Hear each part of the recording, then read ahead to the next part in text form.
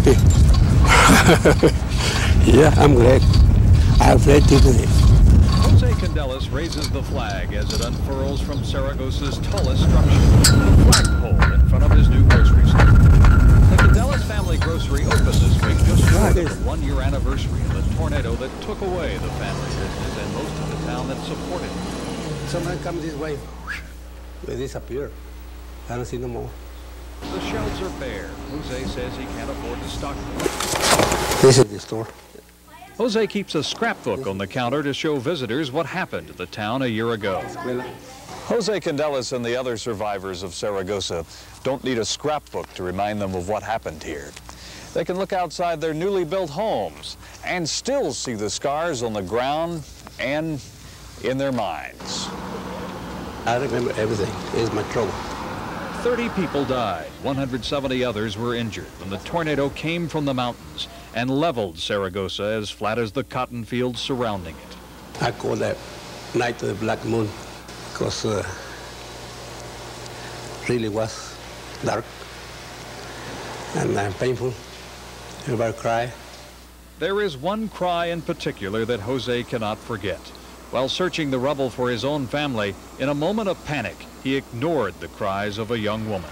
She was about 10 or 14 feet into the rubble. It's a voice that somebody called me, help me in the name of God. Yeah, you okay? I'm guilty. Sometimes in the night, I don't know why, but I listen to the voice. You can still hear her. Mm-hmm. I was wrong. After all the grieving, Jose Candelas set out to rebuild his life.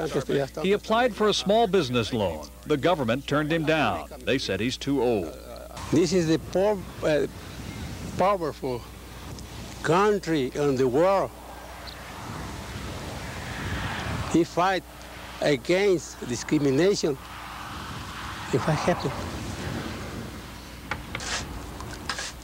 So at age 67, with nothing but a wheelbarrow and a number 2 shovel and an ancient brick-making machine, Jose Candelas set out to rebuild his store one brick at a time. He made more than 2,000 bricks by hand. Well, making 2,020 bricks was hard work. Oh, yeah, sure. And I made all of myself.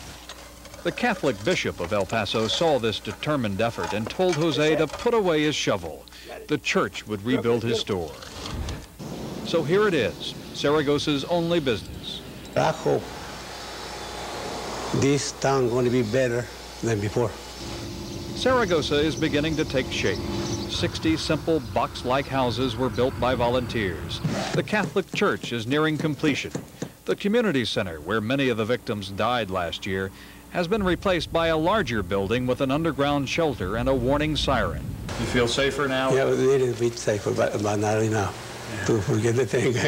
This is a terrible thing, and I don't want to see again. We live insert. You don't trust the weather. You don't know nothing. You just watch the mountains in the day. Everyone in Saragosa looks toward the mountains in fear of the next storm. There's a metal reminder of the last storm still wrapped in the tree above Mary Lou Apodaca's new home. To me, just like yesterday, I will remember that day.